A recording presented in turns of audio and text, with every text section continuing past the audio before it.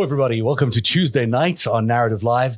So good to be with you tonight as we talk everything Ukraine, here with our panel of brilliant Ukraine experts, Michael MacKay, who you've seen many times here on the show. How are you, Michael? How are you tonight? I'm well, Seth. Thank you. And Garland, intelligence analyst extraordinaire. How are you? Yeehaw! Yeehaw. It's been that kind of day. You have news about a Russian spy that has just had an indictment for violating some FARA regulations. Just give us a brief headline there before we get into Ukraine, and then we'll come back to the story later on. But just tease everyone with what that story's about. A whole Russian spy operation busted for scoping out both New York and Hawaiian state politicians. I like that.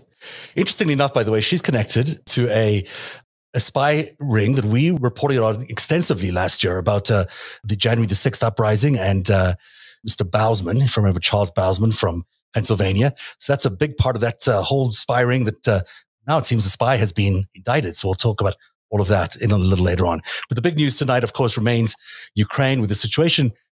Seems to be going from bad to worse. But on the other hand, there's some real openings of a clear sky over Kyiv, in literally opening up as the sun is now beginning to shine over Kyiv, but also some real positive news coming out of the Biden administration. And also it appears Poland, but we'll discuss all of that in just a second.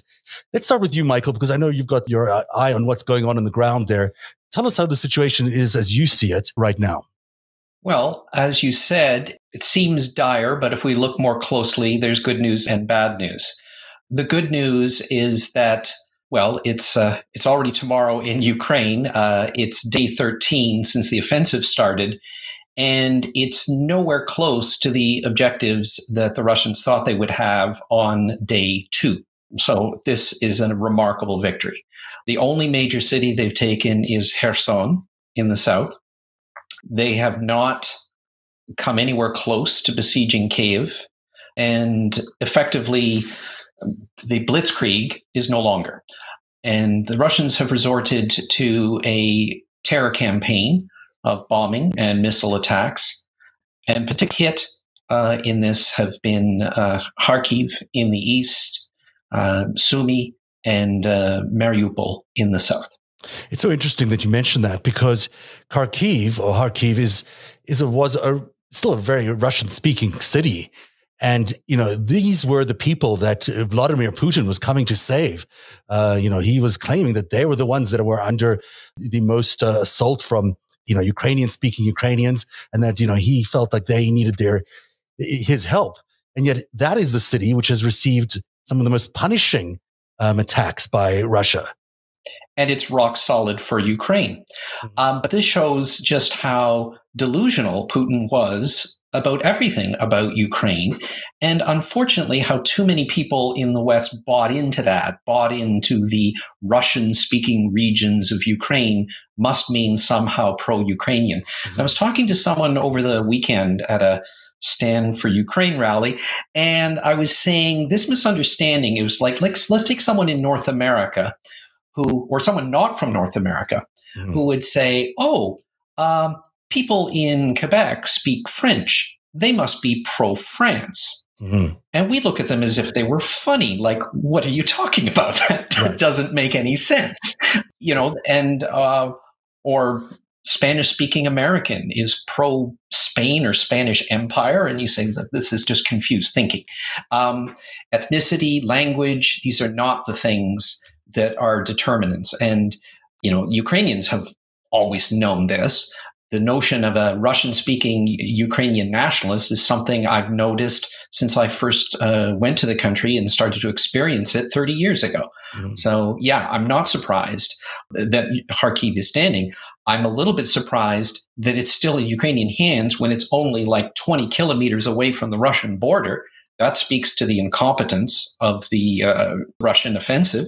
And also the lack of moral authority. Speak a little bit about complete lack of moral authority combined with military incompetence. Yeah. I mean, it seems, it's not, it's plainly obvious from the military people that have come out from the Russian army, including the commander yesterday who did that plea on Ukrainian television, that there is no understanding amongst the rank and file, it seems, of the Russian army that has been sent there, that they were sent in to invade Ukraine. I mean, they They did not enter under those impressions. They thought they were liberating people. And in fact, nothing could be further from the truth. That leaves them, morally vacant. There's nothing there to allow them to proceed with their campaign. And it's contributing to an enormous problem for Putin on the ground, which is why you're seeing all these, indiscriminate missile attacks on these cities carried out from far away. Mm-hmm. Yes, he's launching missiles from Belarus, which we have to realize is a party to this conflict, making this a multinational war. They've chosen not to send their troops in. Is that true, though, that they've not sent their troops in? The Belarusians have not sent theirs in? The last I heard is that Putin wants it.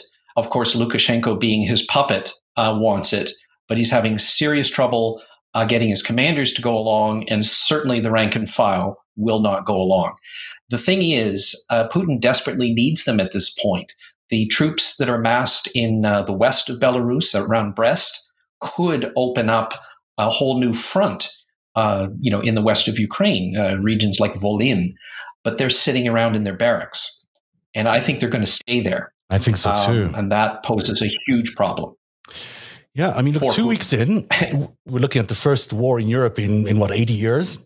There were almost, someone said, 200,000 Russian troops that were, invading Ukraine. All of them seem to be restalled. Yeah, let's not forget, the American military assessment was, they were being cautious. They said 95% of all combat troops in Russia are now in Ukraine. Mm-hmm. And so the main goals of Putin, which was, ousting of the Zelensky government, the demilitarization of Ukraine, these are his stated goals, those are not happening. Clearly, those are not happening. And, it's because of this incredible resistance of the Ukrainian citizenry, which has stood up a remarkable citizens' guard. I mean, they have been able to repel the incoming Russian forces largely due to their own, patriotism, their own determination, and their own will, plus the incredible support of the world in terms of providing them arms of many sorts, billions and billions of dollars worth of arms, mostly organized by the United States, but from all the countries in the immediate vicinity, especially in Europe. They've been able to, together, put up a pretty incredible resistance to Putin. It does not mean that there has not been incredible civilian casualties and incredible toll on the cities. I mean, you look at these videos of these bombed out cities, and it's horrific what Vladimir Putin is doing to these, beautiful, old, incredible Ukrainian cities. Yeah, I agree. It's incredible because we're not used to seeing it in Europe since the Second World War. But in a sense, it's not incredible if we contrast them with pictures of Aleppo and pictures of Grozny.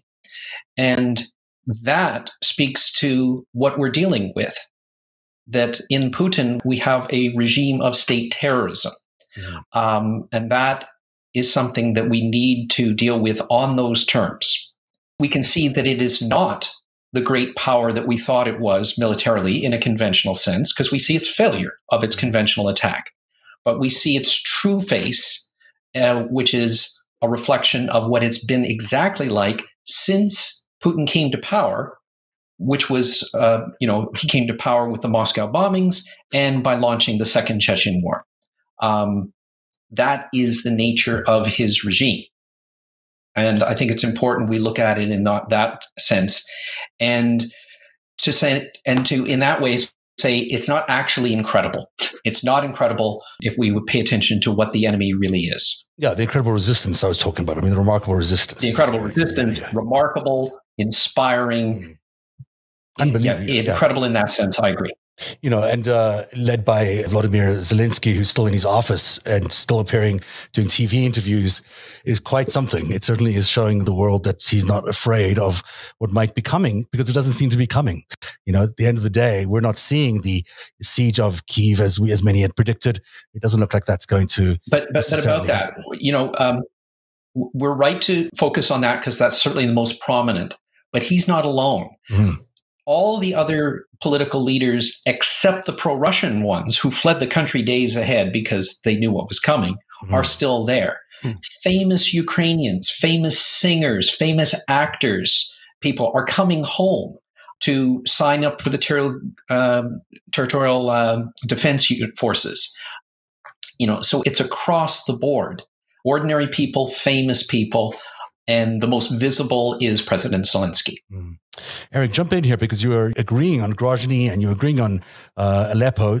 Just jump in with whatever your thoughts are right now, and then we'll go back to some of the specifics around the MiG offered by the Polish.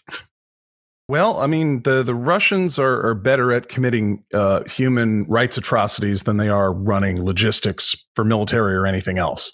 So yeah, they know how to smash your cultural artifacts. They know how to rape your women.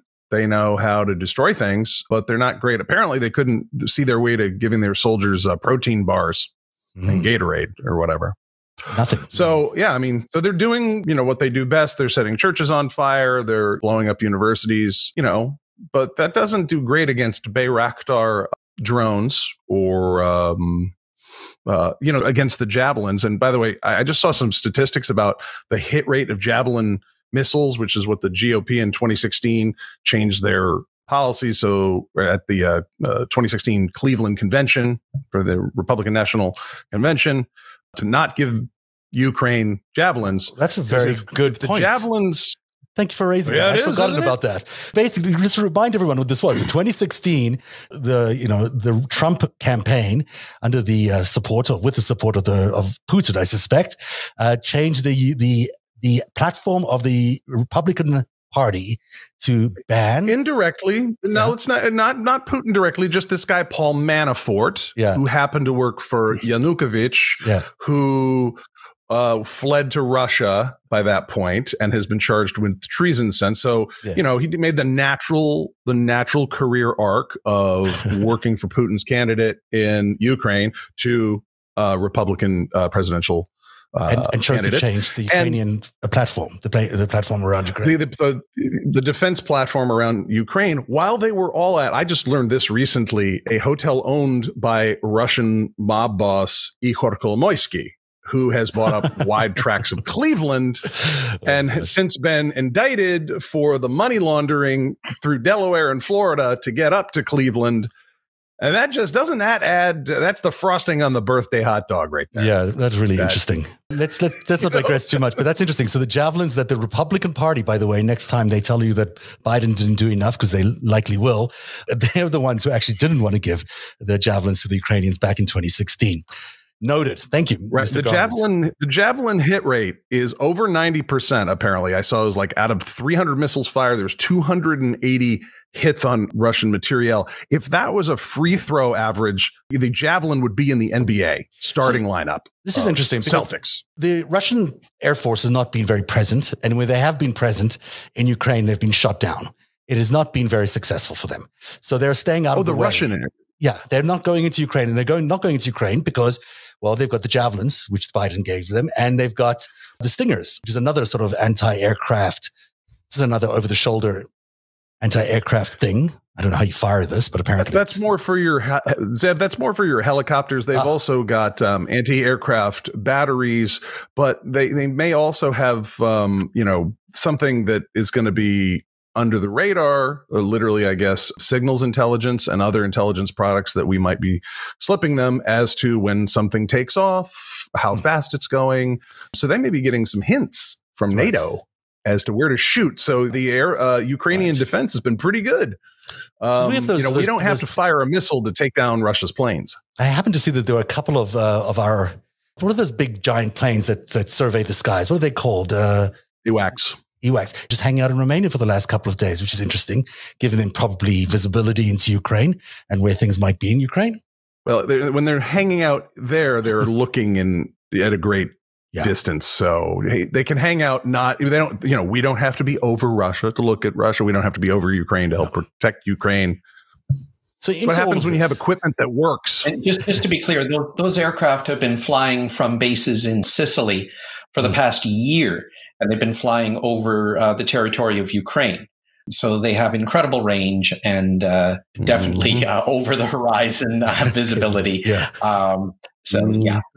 definitely know about what's happening in the battle space. So we haven't, there is a need, sure, for air cover, and there is a need for an air shield, which is what Zelensky has been asking for. Some have called it a no-fly zone.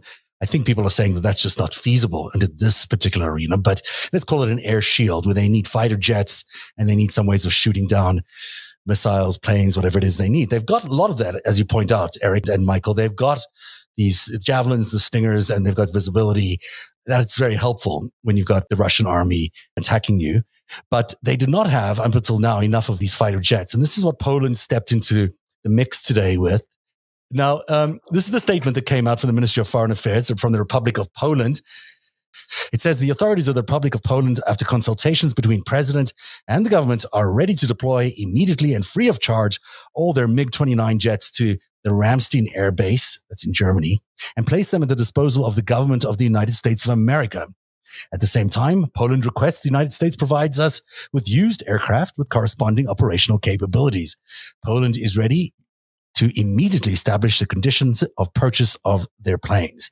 The Polish government also requests other NATO allies, owners of MiG-29 jets, to act in the same vein.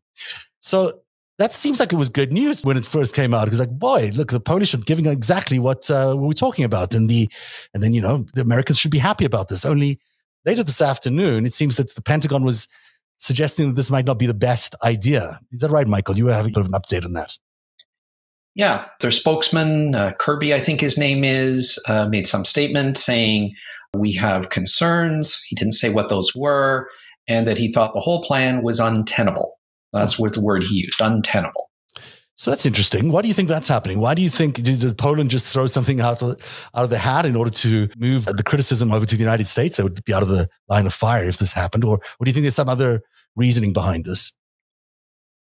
I think there was a lot of confusion about how this transfer was going to be made, a lot of what I consider to be bureaucracy and legal formalism about it, instead of doing what needed to be done. And I think some feelings were hurt about a political effort to make this happen and speed it up, that some people in the less public diplomatic and military circles didn't like. So they're pushing back against it. Interesting. Do you think, considering all this other firepower, do we still believe that we need these fighter jets in the arena there? Or do we have enough already with these missiles, the Stingers and the Javelins? Absolutely. It is needed. It is required. Ukrainians have stated clearly that this is their weakness. They've been very open about this. What the Ukrainians say, for simplicity's sake, is shelter the skies, we'll do the rest. And the means of doing that, that's getting down to the details. But I think we have to accept the principle is the right one. Shelter the skies means protecting Ukrainian families, the people on the home front, so that the soldiers who are at the battlefront have the comfort and security to face the enemy, because that's what's going to happen. The Russians are attacking. Ukrainians will defend. This terror bombing is going on. And this is the right thing for other Western countries to be doing to win this war. And to count on Ukraine's 25 to 30 MiGs that they had when the war started, and I'm not quite sure about losses, and Ukrainians are rightly being secretive about that. They still have a fighting force. To count on that as being the force in the air to stop this invasion of Europe is to be completely unreasonable. It is the right thing to do, not just the moral thing to do. It's the right thing to do to achieve our war goals, which have to be to defeat this invasion. So let's be clear there. When you say it's the right thing to do, are you saying that it's the right thing to do to send these Polish planes in? Or do you think the right thing to do is for a no-fly zone to be set up? Both. I think we should help the Ukrainian defenders in every way we can, with anti-air, with fighter jets of their own, and we should use our strength, which is the ability to command the skies, to do what has to be done. I strongly believe that it does not make a bit of difference if the fighter that shoots down a cruise missile and saves a city in Ukraine has a trident painted on its tail or a star painted on its tail. I don't think it makes any difference to the war, and I don't think it makes any difference. In fact, I know it doesn't make any difference to the Russian enemy. You know, I'm going to propose something here that I could be very wrong here, and I'll preface everything I'm about to say with the fact that I could be very wrong here. But I've been looking into why there is such resistance around, this there being any contact between the Russians and NATO forces or American forces. And it seems to me that as part of that Budapest manifesto, which you brought to our attention so clearly in the last few weeks, the Russians have a different sort of take on that thing than the rest of the world seems to have, as they seem to have different takes on everything. But Lavrov was quoted as, when discussing this Budapest manifesto, he said, that just simply means no nuclear weapons from Russia attacking Ukraine. That's basically their understanding of why they won't use nukes in Ukraine. And so anytime you expand that conflict to something other than Ukraine versus Russia, it takes that no nukes card off the table, if you will. It also, in my opinion, explains why they're going after all these nuclear plants, because they can use them as dirty bombs without actually having to fire nuclear weapons at Ukraine. So I'm not sure if you agree with that distinction. I think, judging by our conversation before the show, you were not that keen on that interpretation. And I may be getting it wrong, but there could be, in terms of understanding why what sign or what flag is on the tail of a plane, that could be the reason why. Well, first of all, whatever Lavrov says should be discounted, because if he says this today, he'll say something different tomorrow if it doesn't work out. It's not a position in the sense that it comes from any principle. So I'm just discounting that. Let's look at what the Budapest Memorandum really is. It's a document to assure Ukraine's security. That's in the title. It's to assure Ukraine's security, its sovereignty within its territorial boundaries as they were when this agreement was signed in 1994, because Ukraine gave up all of its nuclear weapons. In other words, the whole point, which is to sustain the entire nuclear non-proliferation regime on which our modern world is supposedly based, was to give Ukraine the kind of military security, sovereignty, territorial integrity that it would have had if it had kept those nuclear weapons. And that is the only interpretation that someone can give to this Budapest Memorandum. Treat Ukraine as if it had nuclear weapons and could defend itself with the threat of nuclear weapons, and give it all the security assurance that we could in lieu of that. Regardless, Michael, I think what you're saying is it's important that the world takes notice of this humanitarian disaster. What we're seeing in front of our eyes is unacceptable to everybody. We shouldn't be seeing these cities erased from, the skylines erased in the way they have. We shouldn't be seeing stories of children being found dead because they've dehydrated. We shouldn't be seeing video of citizens trying to flee back into Kiev as they were trying to escape the siege. They had to be forced back in, and they had to, as it was brilliantly shown to us by NBC, crossing this tiny little makeshift bridge to try and get back into the city of Kiev. We should not be seeing this kind of large-scale humanitarian war crimes that are happening at the hands of Putin. But it is important also to remember that this is not America's fault. It's Putin who's doing this. And it's China who's standing by Putin and not doing anything about it. And it's America with its, hands somewhat tied behind their back, which is providing everything it can to Ukraine in order to fight Putin's onslaught here. And I think that's important to remember. There's a lot of anger and upset at the Biden administration or the Americans, but it's not their doing. It's Putin's doing. Putin's no, it's not what we're doing. It is the Russians who are doing this. Absolutely. Primary responsibility, overwhelming responsibility lies with them. But you're saying that we should not be seeing it. And absolutely we should not. And we should do something to make it stop. But also we should have reasonably expected that it would happen, because it's happened before. This idea you mentioned about trying to take people across a rickety bridge, the destroyed bridge. You're talking about the bridge at Irpin. Well, when I saw pictures about that, I reflect back to the bridge at Stanitsia Luhanska, which the Russians destroyed in 2014. And there were similar scenes then. Every time the Russians agree to a humanitarian corridor, they violate it. They turn it into a cauldron of death. They shell the civilians. They did this at Ilovaisk. They killed over 200 retreating Ukrainian soldiers after they broke the ceasefire. They did this at Debaltseve when Ukrainians withdrew from that city. In the current phase of the war, they've done it at Mariupol. That's the city where that child died today of dehydration along with her mother. They did it also at Sumy, a city in the northeast. So, in other words, there's no limits with this enemy. There are no boundaries. There are no agreements. There's no treaties. There's no outrage that they are not capable of. And that's why I do get upset when people talk about what Lavrov says, because I know that from the beginning it is meaningless. And I know that the only thing that is in our power at this time is how we can act, what we can do. And that makes me so strongly in favor of sheltering the skies, no-fly zone. I really don't care what you call it. I just care about stopping the bombs and missiles and doing what needs to be done. 100%. Let's look here at the map.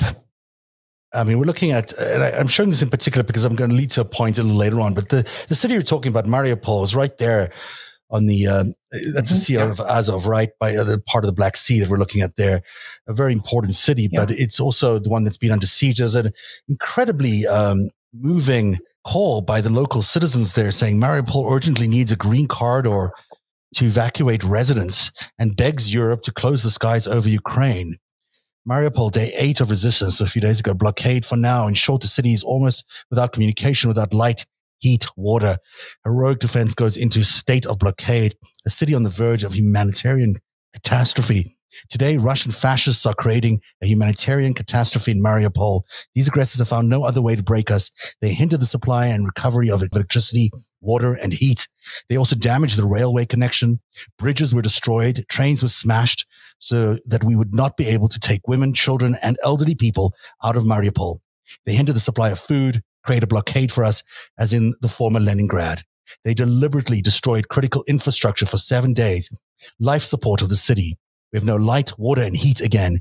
Putin's horde troops are constantly shelling the city and preventing the removal of the wounded women and children.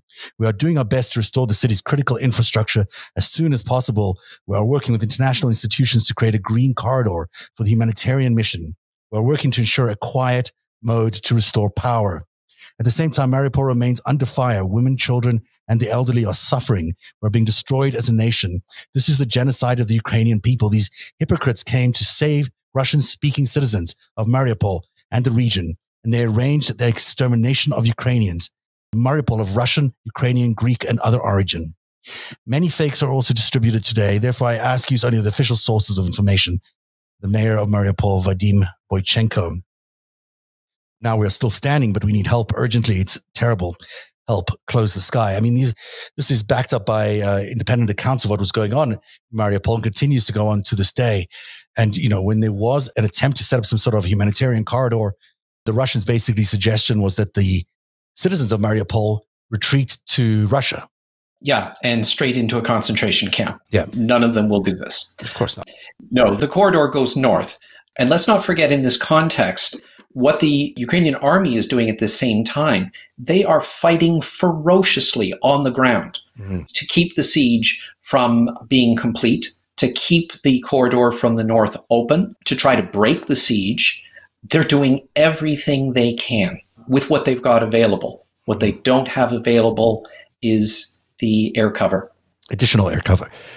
I'm going to just go back to the map here because it is interesting that, you know, we've seen these areas that have all been highlighted in red in many other people's maps. And I've not added the red to the actual states here because even though the Russians seem to claim that they have large areas of Luhansk and Donetsk, and they also have the area around Mariupol and Kharkiv and Kherson, it's not true that they have all those areas. They have parts of those areas. And it changes all the time.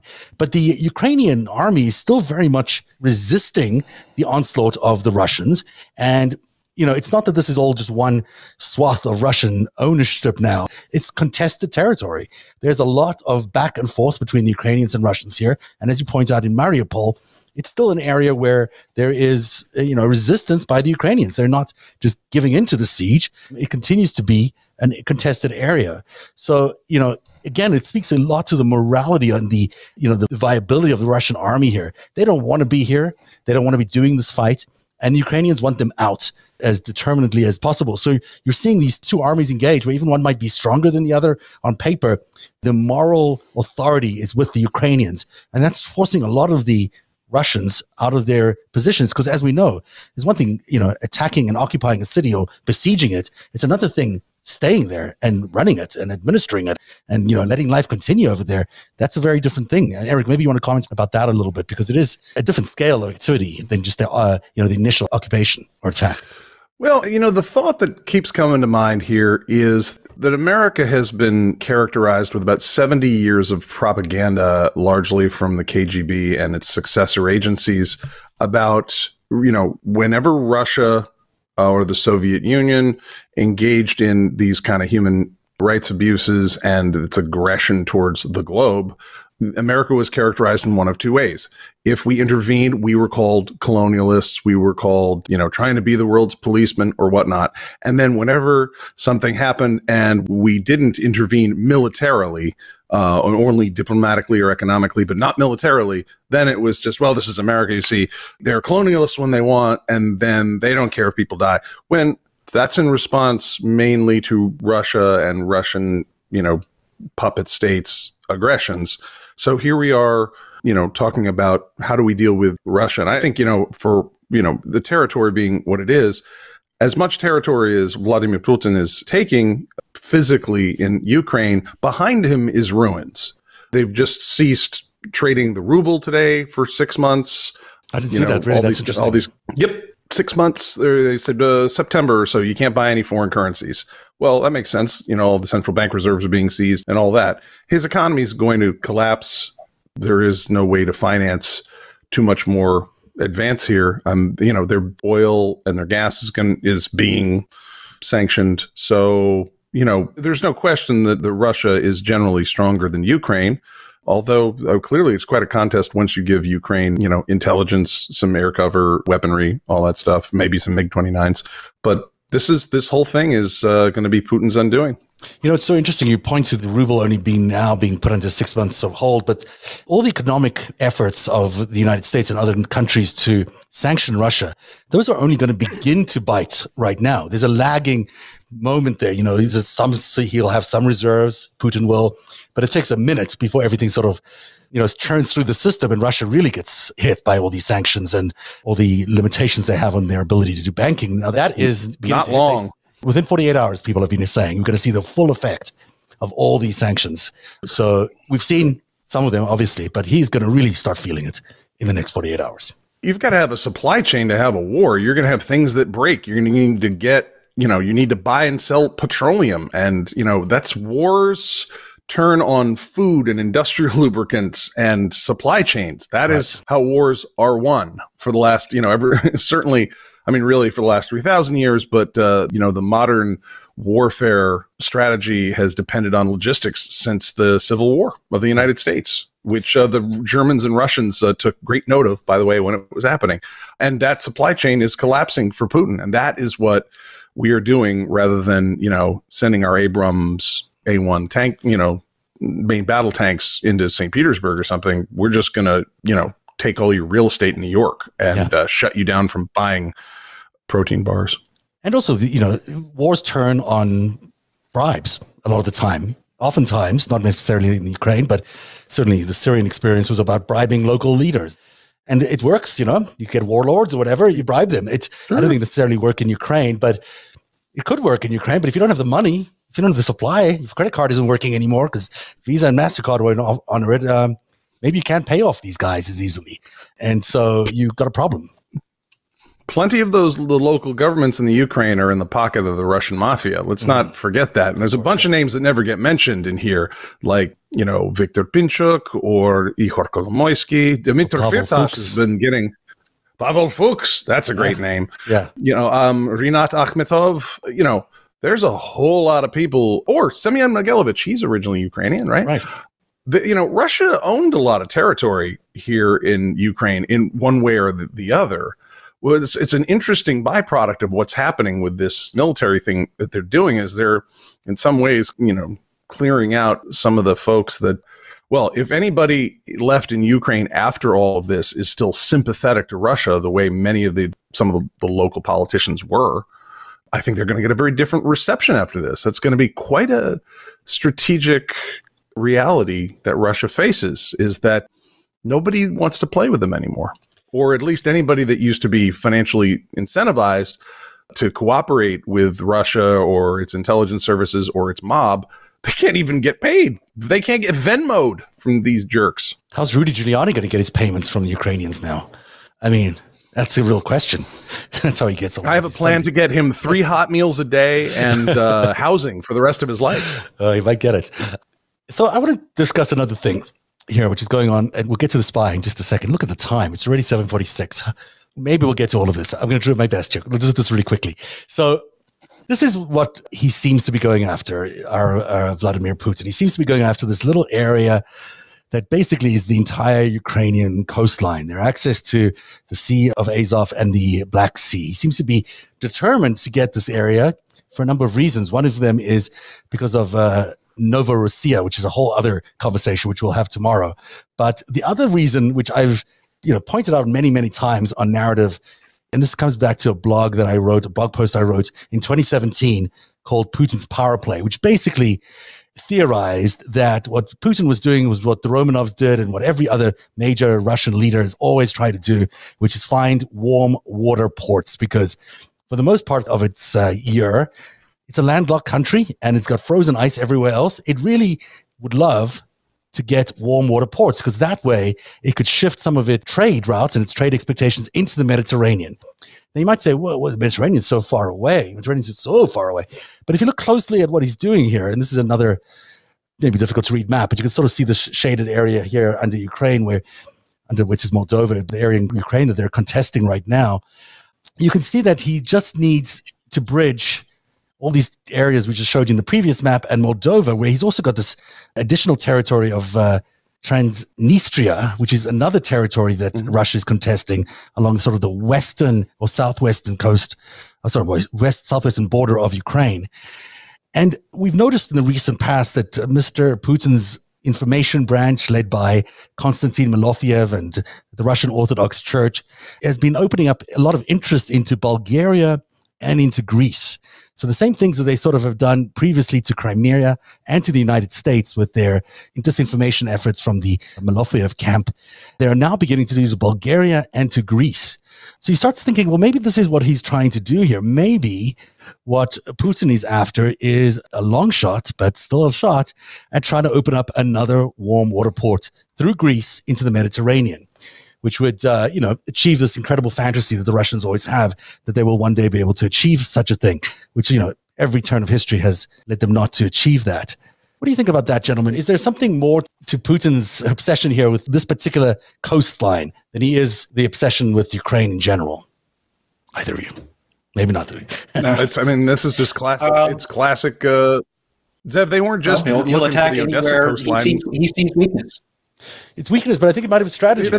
Go ahead, Eric. Oh, sure. Yeah. He needs, Murmansk, Arkhangelsk, pretty cold in the winter, as you pointed out. Yeah. Odessa and Crimea have typically been very important to the Russian Empire, but they've gone as far south as Tarsus, Syria. They were establishing a permanent base when they were dissuaded from doing so finally. And they motored the Admiral Kuznetsov, their one aircraft carrier, home, where it promptly was attacked viciously by a dry dock that took it out of service.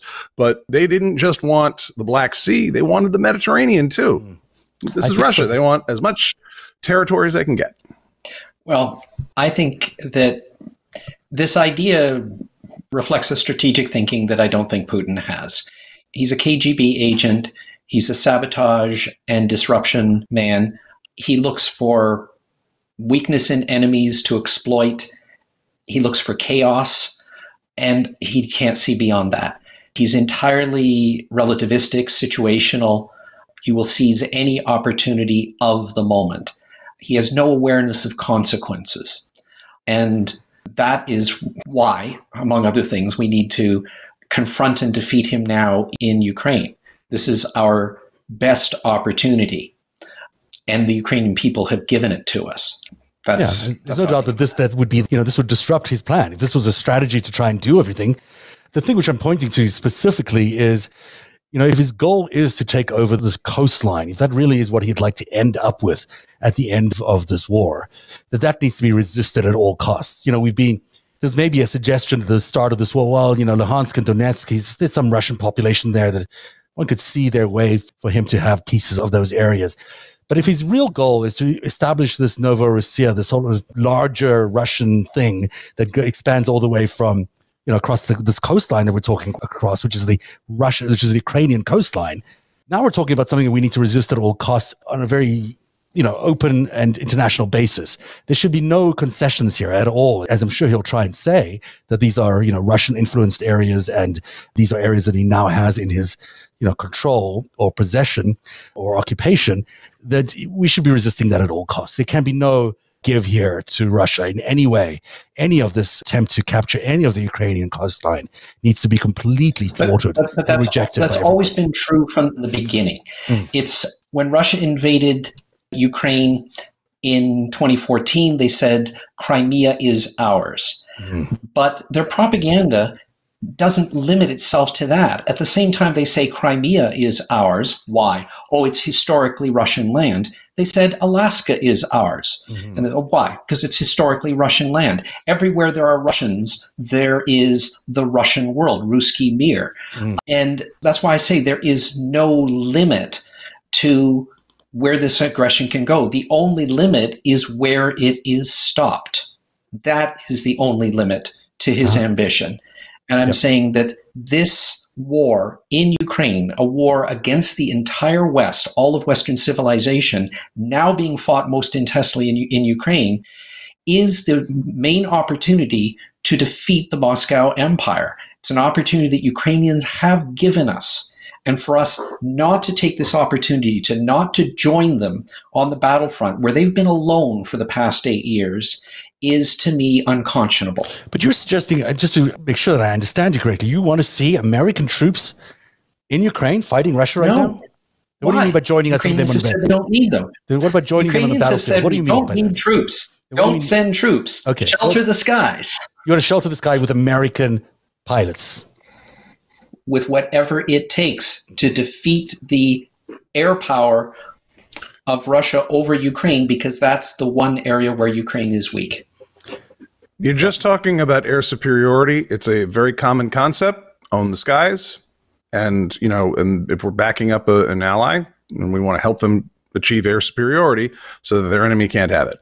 Whoever has air superiority has a major tactical advantage. And that can be done a lot of ways. Which includes these 29 MiGs from Poland, if that's what's necessary. That may be a way to do it. But I'm saying that our discussion about NATO versus non-NATO and direct confrontation versus indirect support does not make a lot of sense. It is not meaningful. It actually takes away from our war effort. It actually gives Russia a narrative opportunity to say, look, see, NATO isn't a defensive alliance, because the whole notion where they've been lying about how, well, America promised it wouldn't expand NATO. First, it's not ours to expand. Second of all, nobody said that. Nobody said, oh, well, we want to leave you a bunch of a bunch of satellite states that you can easily invade in case you just want to commit some, atrocities, Russia. Nobody said that to Russia.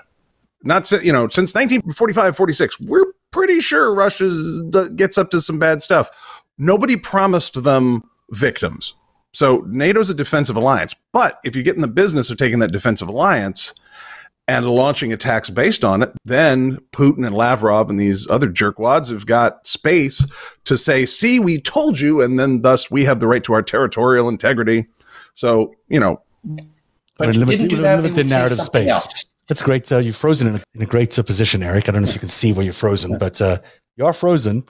You're pointing your finger, and you're I love that. I was going to grab a still of that. Did you see where you landed up, Eric? You're pointing your finger in the air, and you're all angry. Not angry. You're making a point, as you were. I want to talk about the Russian spy. Can we talk about the Russian spy? Because it's so interesting. Sure. Let's talk about the Russian spy. We're going to wrap up on Ukraine in a little bit, but let's talk about, you know more about her than I do, although I do have some interesting information about her that you might find interesting as we describe who she is. She is Elena Branson, a U.S.-Russia citizen. She's been charged with illegally acting as a Russian government agent. Tell us more, Eric. 18 U.S. Code 951, which is not just a FARA charge for, you've been doing advertising and public relations illegally. That's your spy for that government, and you're running other spies. And that's what the Op Ghost Stories Russian illegals got hit with in 2010. Was 18 U.S. Code 951, a felony for failing to register with the Department of Justice while acting as a spy on U.S. soil. Ms. Branson, I forget her actual Russian name there, was running a Russian cultural center in New York, and it turns out they were running human intelligence operations against the mayor's office, against New York politicians, senators, Hawaiian. There was in the indictment, and remember, just because something's in indictment or in the DOJ press release doesn't mean that's the only thing these people were up to. That's just what we decided, they could fit into the, that's enough, to justify the indictment and what we're going to say for now. But there was also a deal with some Hawaiian local politicians, and it's very interesting between the Chinese, the Russians, the Israelis, and other folks rolling around America, the notion that somehow like city councils or regional municipal governments aren't tasty targets for foreign spies is just naive. It's all good. Any chink in the armor is great. So today, the FBI and the Department of Justice came out and announced charges against Atlanta Branson. They shut down her operation in New York in November. And I thought it was hilarious at the time. And I think it's really hilarious because she was blaming FBI action for taking down the Russian center of New York. It's like, yes, that's what that's what FBI counterintelligence does, is they think you're running a spy center out of New York. That the FBI counterintelligence, they're going to get on you. They were all complaining. Like, the FBI was asking taxes. Yeah, sorry, go ahead. Yeah, no, so here I am cheating on my taxes, and the IRS comes and starts messing with me, and then here I am, selling explosives to my neighbors so they can maybe blow up some post office, and the ATF gets up in my grill like, hey guys, back off. What's the deal? It's your fault that my organization's going down. For God's sakes, don't do that. The FBI. Now, it's interesting that Go ahead, finish that thought, and then I'll jump in. Oh, well, and then who does she go to complain to? She goes on Russia Today and talks to Maria Butina, everybody's favorite NRA activist and GOP fangirl. It was like, who got hit with a 951 charge. And I still like to know why she got sent home to be a propagandist and join the Duma. But that's who she goes to complain to. Can you believe it that they call me a spy here? Can you believe it, Maria? Well, yes, we can. We can. It's interesting. It says here, in addition to the RCNY, Branson served as a chairperson for the Russian Community Council of the USA, KSource, which may not be that familiar to some people. That's a Cyrillic. Yes, but it is familiar to us because it's related to the Bausman inquiry. But I love this part. It's funded at least in part by various Russian government-run entities. Among other things, KSource coordinated an I Love Russia campaign in the United States and organized youth forums focused on the promotion of Russian history and culture and American youth. KSource. Now, I Love Russia. Isn't that a great idea? I Love Russia campaign. I think it was around 2016 they did that campaign. Yeah. Now, there is a connection I mentioned to the Bausman's investigation we did. You remember that this group of people, Konstantin Malofiev's in crowd there, included Charles Bausman, who's the propagandist, I would say, out of Pennsylvania. Then this is Edward Lazansky, which you may be familiar with in all your work, Eric, because Ed Lazansky runs a fictional university called the American University of Russia, or something like that. And he is also related to KSource. He's also a member of the KSource board. And it's interesting that Lazansky is very close to Charles Bausman. He's also very close to Alexander Dugin, who's sort of the theorist that Putin has out there about how the world's going to change. And they're all close to Konstantin Malofeev, who we've mentioned before, who was tonight. Behind the Crimea invasion, who was sanctioned. And Jack Hannock just caught charges for working for Malofeev against the Emergency Powers Act and the sanctions that were against him. Sean Hannity's former producer at Fox News, because that's just how they roll. So just to say that there is a lot of interesting activity going on right now as the US DOJ seems to be taking down now a Russian agent. Just today, they indicted Hannock the other day for violating sanctions related to the funding of these organizations in breakaway Ukraine that Malofeev has been doing. So it's not just... Can I take a victory lap here? Yeah, take a victory lap.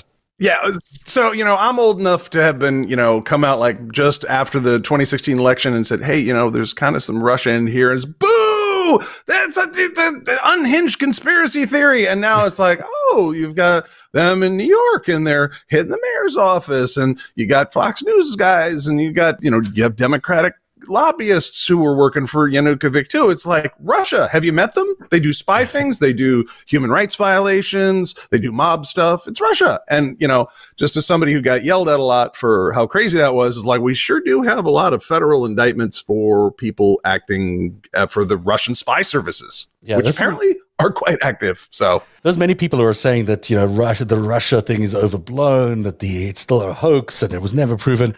I mean, you just can't say that anymore. You cannot say that anymore. There's just too much red ink everywhere that says Russia did everything since 2016 onwards. I'm not saying they didn't do it in concert with other people, but insufficient blowing. It has not been blown enough. Well done for blowing it there. I was called a Nazi today for running more conspiracy theories. So I felt like I was in good company there with other well-known Nazis like Vladimir Zelensky, I guess. So just because Twitter can't give up. All right. So that's interesting and good news. Honestly, this is incredible that the DOJ is doing a lot of this really important enforcement of what's led up to 2016 and led up to, people forget there's a continuum here. 2010 in Ukraine, remind me again, 2010 was it the Maidan Revolution or was it the Dignity Revolution? I should know better. 2010 was Yanukovych versus Timoshenko election. Right. So that's when Manafort brought his man home. Right. So 2010 into, the presidency is the equivalent of 2016 in America. So 2010 Ukraine is actually what happened in 2016 when we got Donald Trump elected, and Yanukovych is Donald Trump. And then you fast forward to 4 years, and then you've got the revolution, right? You got the Maidan Revolution, and that's when Yanukovych, fled to Russia with a lot of money, tons of money from the Ukrainian treasury. And that puts us basically to 2020 and in equivalent years in the United States. At the same time, we've had the same machine operating. We've had the Manafort, Malofeyev machine operating in our countries, dividing us. In Ukraine, it was the division between Russian and Ukrainian speakers. In the United States, it was, MAGA versus the libs, with the vaccine and everything else thrown in there. But that machine has been dividing us in the same way that Ukraine has been divided. And fast forward to, this incredibly vicious attack by Moscow, having gotten the ground ready for this attack through their Crimea attacks in 2014. And also the parts of the eastern Ukraine, which signals to me that, the reason this is so important that we're doing all these takedowns of Russian assets and indictments of Russian people is that Putin's got a plan. And some people might think he doesn't, and it might look a lot like Ukraine is today. He might think he can do that to the United States going forward. As you point out, Alaska is under contention, amongst other things. It's really important that we stay focused on Russia. It's really important that we stay focused on Putin and that we take down every part of this machine that has attacked the world. But certainly that there is continuity between the Ukraine story and the American story is undoubtedly true. What did you say, Michael? Because Russia prototypes every attack on the United States in Ukraine. Mm-hmm. You want to talk about election interference and taking an impossible candidate and making him viable? Look at 2004 and what it led up to the Orange Revolution. That was their first unsuccessful attempt to bring Yanukovych to power. You want to look at cyber attacks. Look at Ukraine, attacks on the power grid that were then deployed against the United States.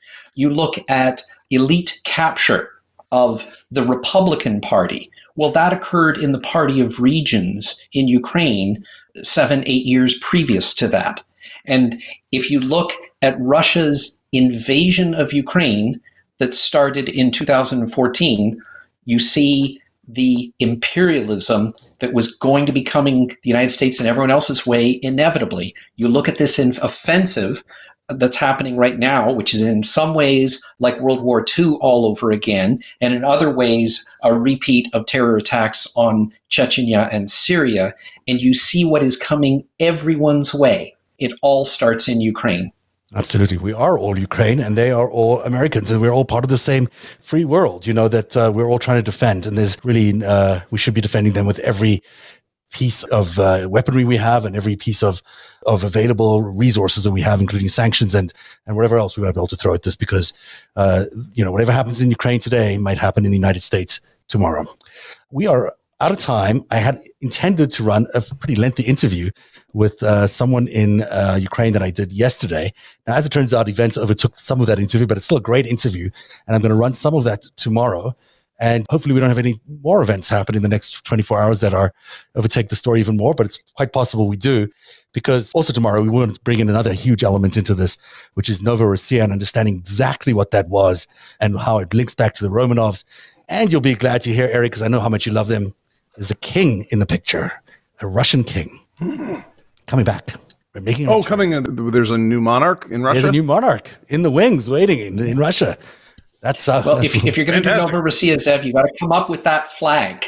I have it here. That Confederate flag looking thing. So be sure you have that as a graphic. You know what? I have it because I pulled it out earlier on, and I was going to throw it in the show today, and I just thought we got so full. But yeah, I'm just to tease everybody, because it is fun to tease everybody. If I can find it here quickly. Oh, I can't.